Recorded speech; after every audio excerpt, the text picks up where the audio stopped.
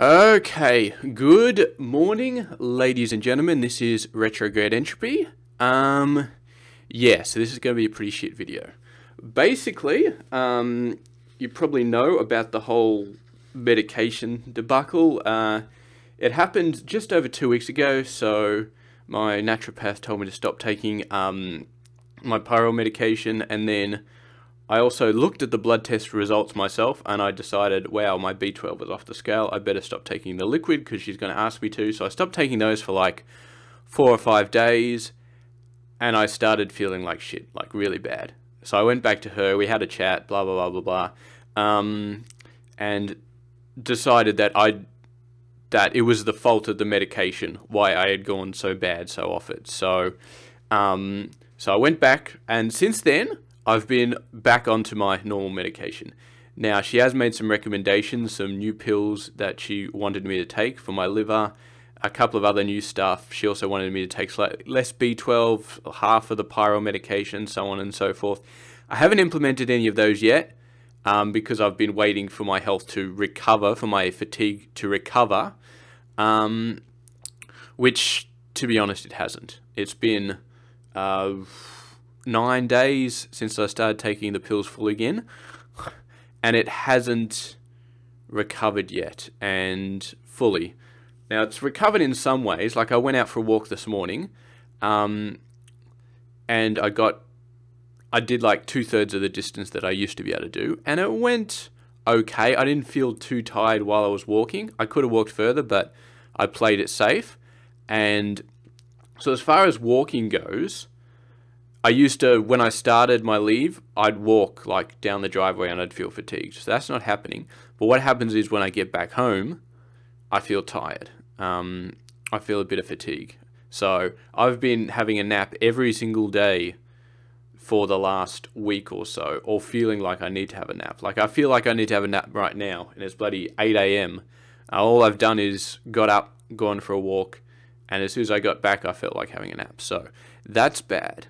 And in terms of that, in terms of feeling like I need to have a nap, that's probably worse. That's worse than when I started the long service leave. So the week of not taking that medication has had catastrophic results on my fatigue. In some ways. The walking, I think my physical fitness is still okay. I probably lost like a few weeks on that. But then again, I wasn't walking while I had the whole red meat chilling problem as well. So that could have contributed some to that. I think my physical fitness has just gone down because I haven't been walking as much. But the fatigue is not good. And I've definitely noticed in the last week or so a increase in the amount of fatigue that I get from eating.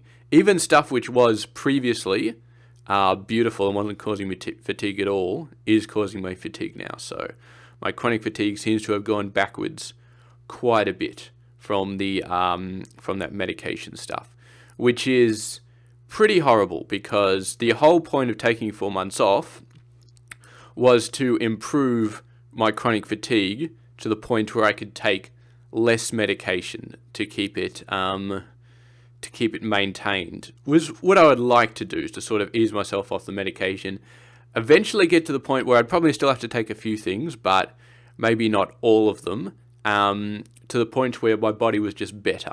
That's the aim. And the fact that after 2.5 months or 2 months of really good improvement, that just stopping the pills for a week sent me backwards so far. Definitely, I think in terms of fatigue, probably before I actually started long service leave. So even worse than I was when I started long service leave is where my fatigue has gone. I'm hoping that it recovers better. Like, if it's gone downhill, that it's been getting better the last week. It's been getting steadily better.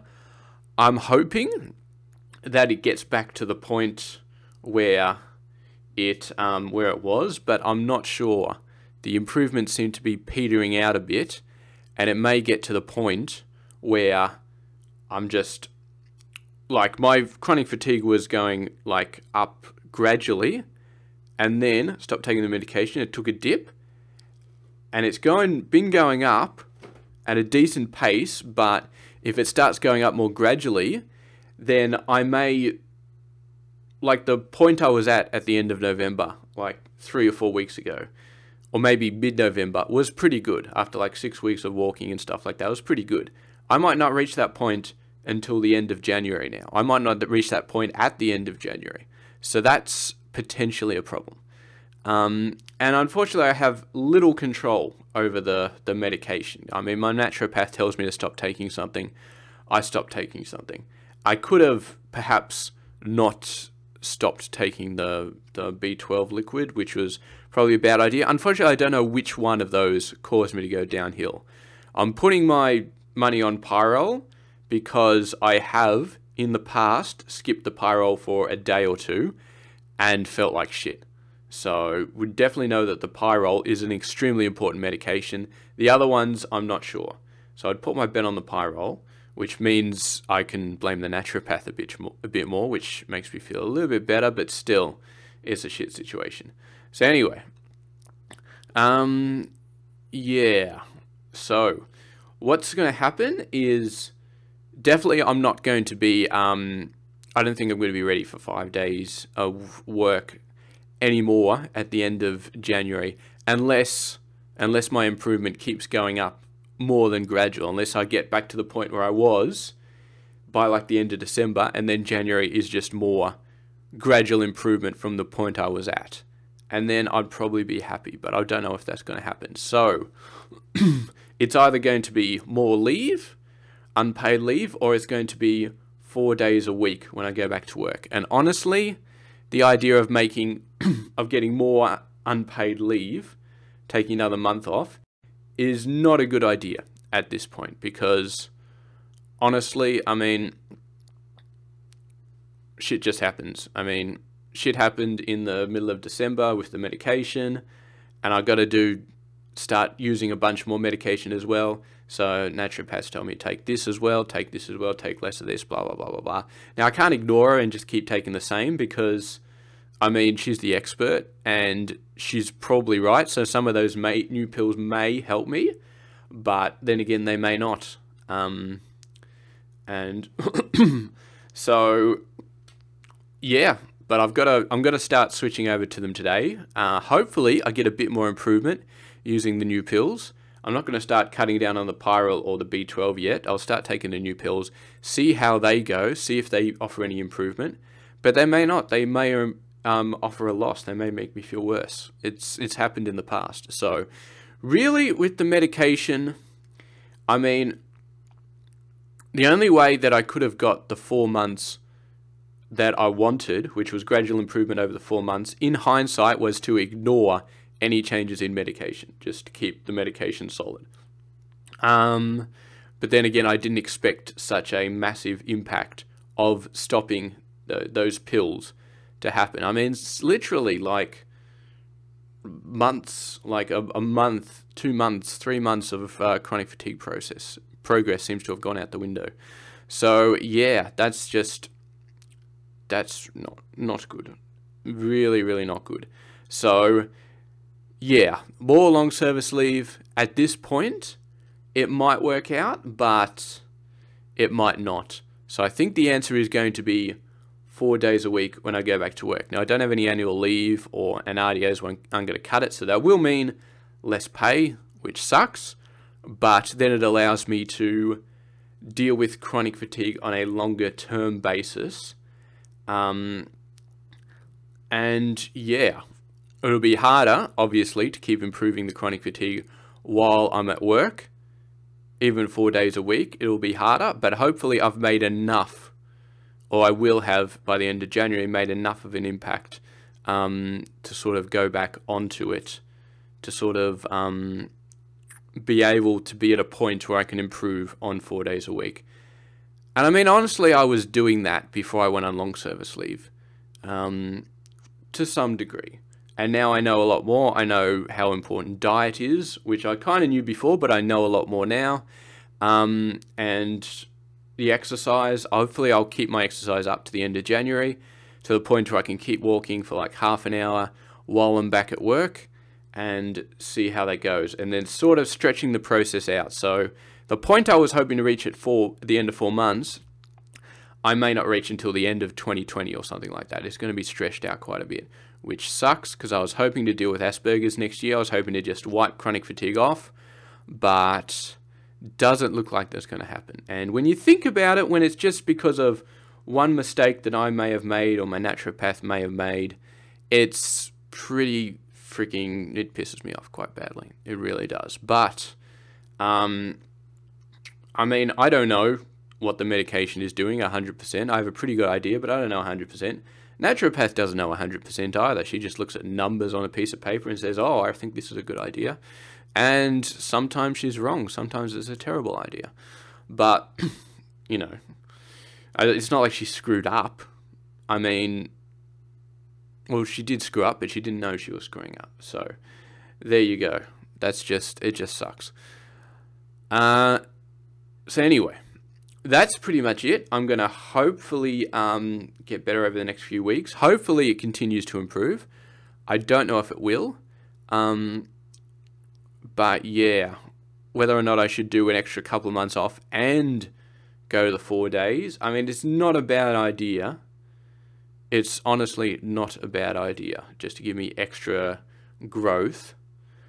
But it's going to come down to my medication. If I can get the medication to be stable again, then maybe it would be a good idea, but I just don't know.